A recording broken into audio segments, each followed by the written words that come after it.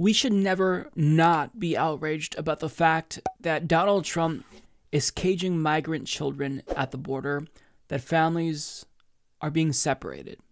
That is unacceptable. That is unforgivable. But a new report from the Associated Press details just how broad this policy is, the scope of it, how many people this is affecting. And the number is larger than even I imagined.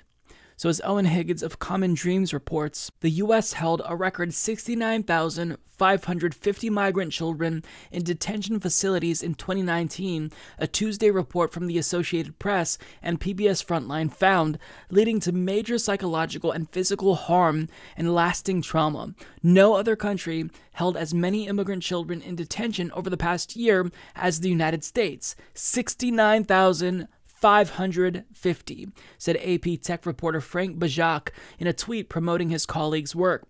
The physical and emotional scars are profound. The story lays out in excruciating detail the emotional pain of victims of President Donald Trump's child separation policy, focusing on, among others, a Honduran father whose 3-year-old daughter can no longer look at him or connect with him after being separated at the U.S. border and abused in foster care.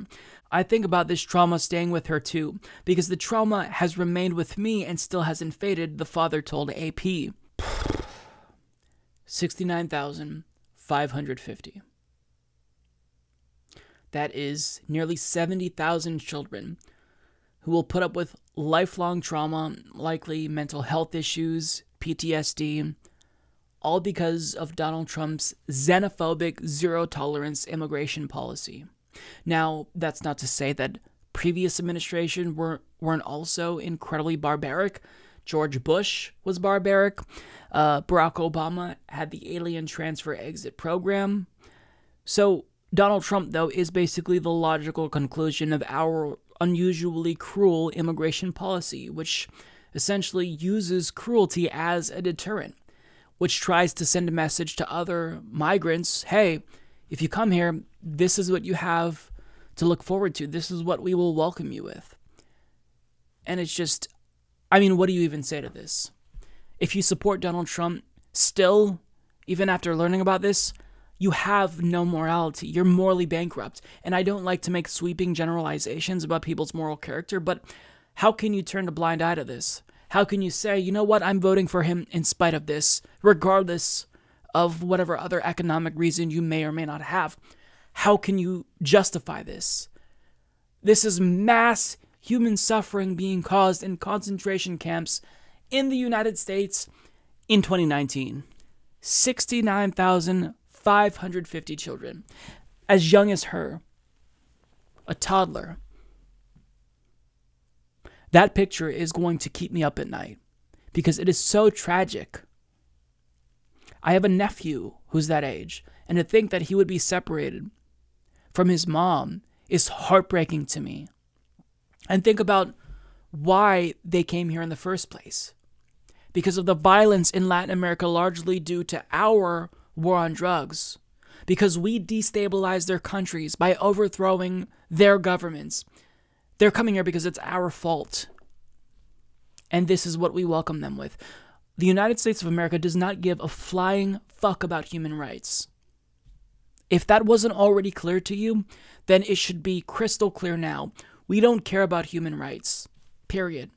From this to the way that we turn a blind eye to, the systemic subjugation of Palestinians.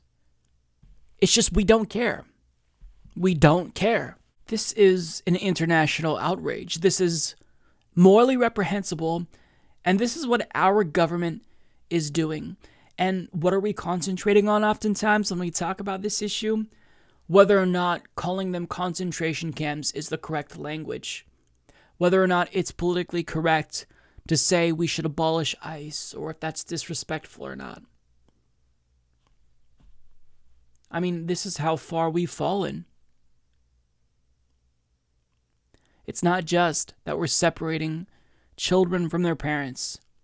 This is something that will stay with them. For the rest of their lives, they will be traumatized by this experience. Now, the response from right-wingers will be, well, Mike, they could have just chose to stay home. right? This is not a choice for a lot of people. And even if it is a choice, even if some of them just choose to move here because they want to give their family a better life, would you do something different if you felt like you had the opportunity to improve your children's lives? Like, I don't know what to say. There's really no words for this. It's a moral outrage, and no commentary can really explain the cruelty of this. So I'll leave that there because I don't know what else to say. This is incredibly heartbreaking, and I want to share this picture around because I want it to really demonstrate what the American government is about. This is what we're about. We're not about promoting democracy. We're not about human rights. This is what we represent now. Traumatizing children because we don't want their parents to come here because, let's face it, they're brown. That's what this is about. We're pro-immigrant insofar as those immigrants are white. Let's be honest. That's what this is about. It's not about legal or illegal immigration. That's code for white and non-white immigration. So I'm sick of it. I'm done beating around the bush. It's disgusting. Yeah, that's it.